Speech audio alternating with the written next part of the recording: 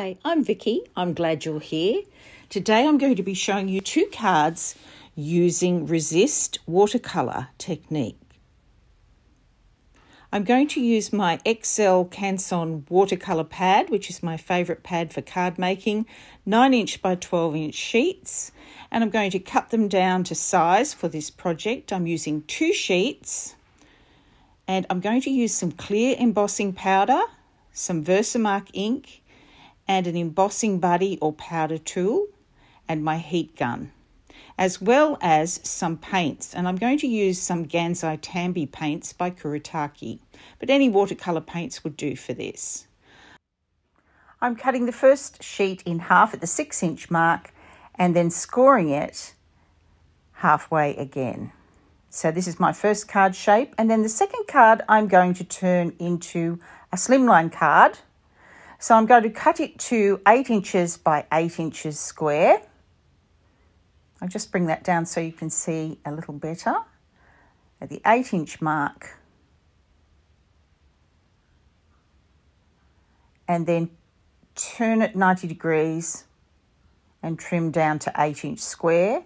You'll have a small piece like this that's useful for using as a greeting, and another size that you could use for a front panel on a slimline card. But I'm just folding that at the 4" mark, and then I have an 8" by 4" slimline card.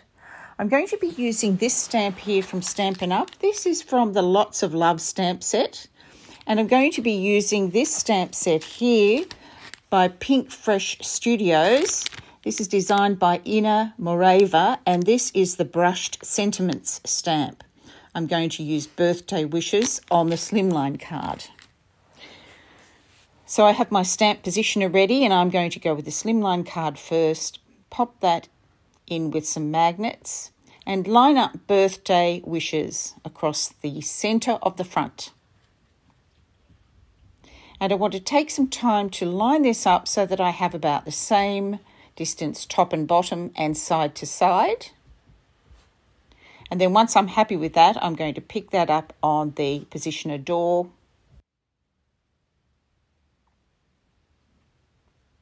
And I'm going to be using my clear embossing powder and a sheet of printer paper that I've just folded in half to catch the powder, my Versamark ink, and most importantly, the embossing tool or embossing buddy, powder tool, whatever you have to use to remove any oils from my hands or any dust that may have settled on the front of that card.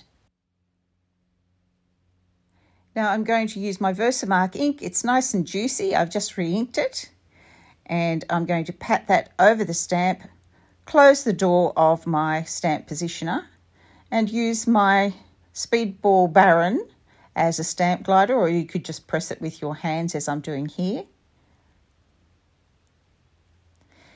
Now there's not much to see here because it is a clear ink, so you can't see the image until I pour some embossing powder over the top and it begins to show up. So there's birthday wishes. However, I did get quite a blob of powder at the very edge there, where I'm showing you now. So I have a technique for getting rid of that. I'm going to flick the back of the card. Then I'm going to bring in an angle shader brush that I keep specifically for this purpose with all my embossing tools, and just carefully brush away that excess. Brushing away from the edge. There's still quite a little bit there, so I'm going to take my time and just brush that off very carefully.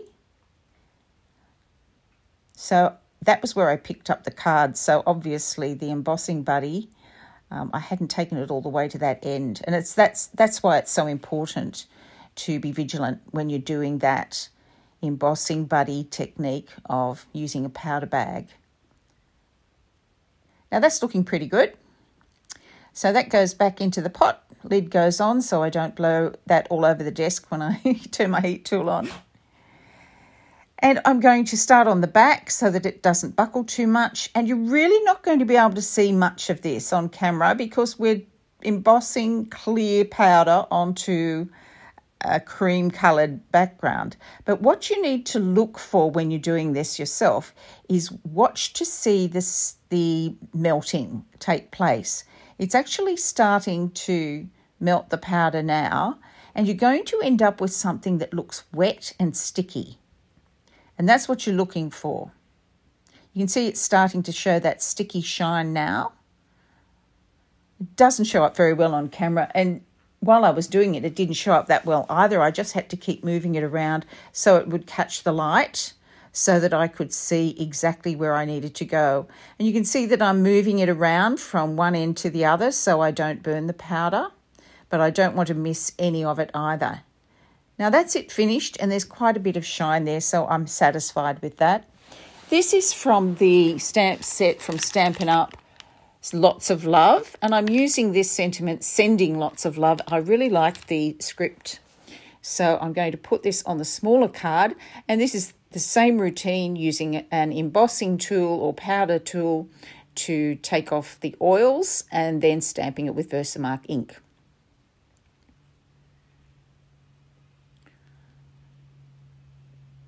So I'm going to tap that on and close the door of the stamp positioner. Just wiping a little bit off the edge that over inked. Giving it some pressure. And that doesn't have any problem at all with any of the powder sticking to it where it shouldn't this time. So I'm going back and doing the same technique I did with the first card. I've got that brush ready if I need it to brush any powder away, but this came off clean. When you're working with watercolour paper, especially heavy watercolour paper like this, which is 140 pound or 300 GSM powder, you have to take a little bit of extra care. I'm just having a look at that stamp next to it to make sure I haven't missed anything, and it did stamp perfectly, and the powder landed just exactly where it needed to go. I'm just going to give it a light brush in case there's a spare bit of powder anywhere on the card, and I'm going to start on the back again so that it won't buckle with the heat tool, and the same process. So clear embossing powder works really well for this technique. If I was to use white embossing powder with this technique, it would look quite stark against the colour of the paper. You can see how nicely that has set. It's nice and wet, which is what you want. Just going around any little edges just to make sure you've got the tops and the bottoms of letters or the edges of the card there. And that's looking pretty good. Now I'm going to tape these to my desktop so that I can paint them. And I'm using some QZ tape or QZ tape that I bought from the dollar store, which is like a masking tape. You can see I'm taking the tack off on my clothing first. This will ensure that it doesn't tear the card when I come to take it off. So I've got them both taped down to my work surface, and we're ready to bring in some paints and start colouring. So these are my Gansai Tambi paints. This is the 36 set. And you can see I have some colours in a colour chart on the left-hand side. I made this colour chart myself, just using some washi tape. These are the three colours I have my eye on. So we have Turquoise Blue, Malachite, and Cobalt Violet. And it does come with a colour chart that you can make yourself, but I tried that and I just couldn't find any of the colours. I wanted to make something really nice. Now you can use this plastic sheet if you have a set of these as your palette. You can mix on that directly if you want to.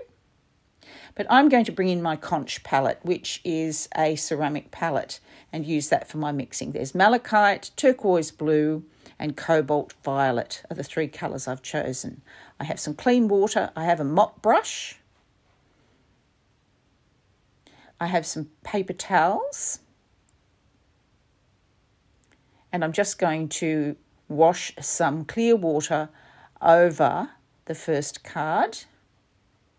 And I'm going to very gently tap it with a paper towel just so that there are no puddles anywhere. It's glossy, but it's not dripping wet. I'm going to be adding quite a lot of water to this because this is a mop brush, and as the name suggests, it holds water really, really well. So it's going to be a very wet wash that goes over this. And already you can start to see some of that clear embossing is showing up under the colour. Now you can take these little palettes out of the box, and you don't have to worry about putting them back in the wrong spot because they do have the number and the colours on the side and the back of them. So you can put them in their right posi when you're finished with them.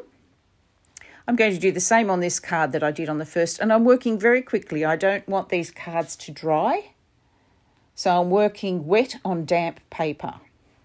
So I'm doing the same technique here with the smaller card, and you can see that embossing starting to show through that emboss resist. Now I'm bringing in the blue.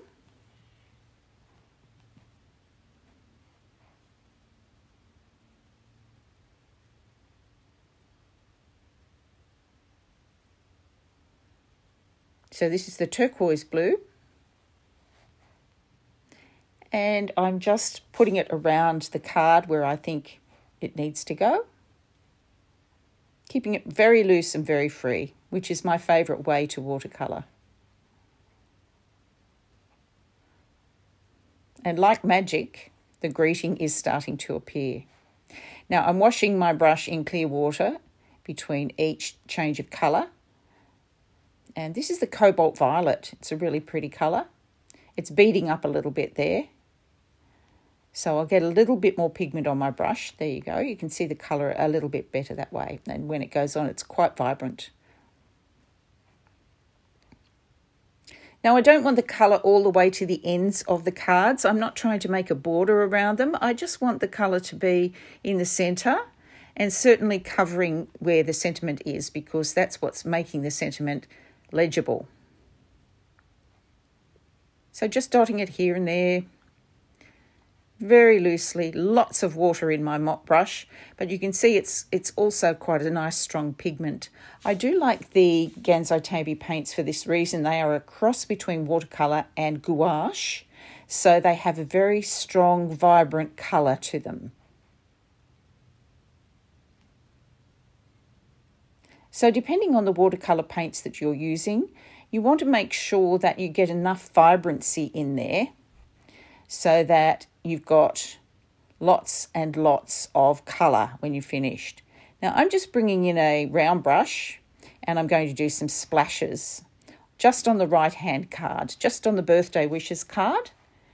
And I really like this effect. I think it looks great. I'm using each of the three colours and splashing over the top. And the card on the left I'm going to leave clear.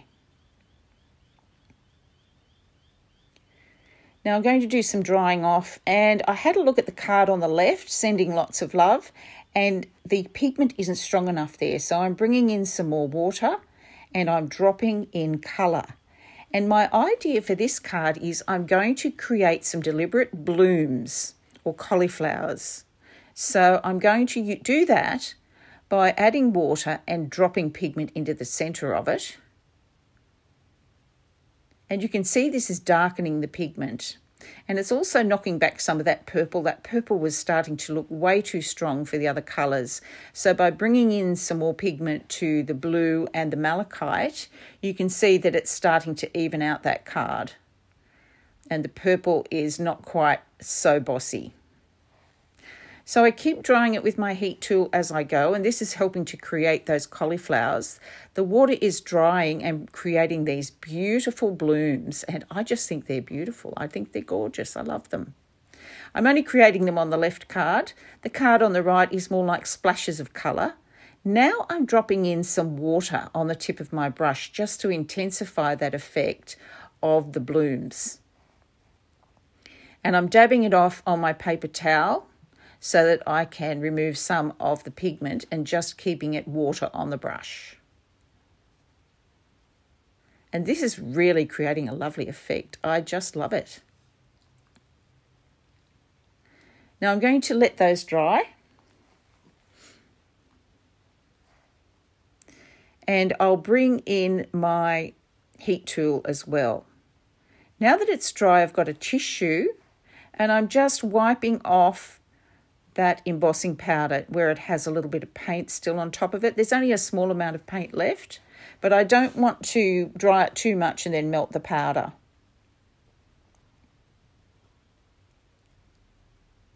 Now it's time for the reveal. So I'm very carefully taking the masking tape off. I'm holding it close to my tabletop rather than lifting it straight up, and this avoids any tearing. But remember that I took the tack off on my clothing first, so I'm not too nervous about this tearing at all. And look at those blooms. They are wonderful. I just love them. Lots of interest in the background, sending lots of love. You can see those blooms and how I've created them deliberately, and I just think it looks gorgeous. So let's have a look at the second card. I'm just going to mop up my tabletop where I splattered everywhere. You can see how carefully I'm taking off the tape, holding it close to my table. And I do love the effect that the splashes have on this, and the fact that these are two very different cards, even though they are the same colorways, I have treated them in a different way. This one is more just splashes.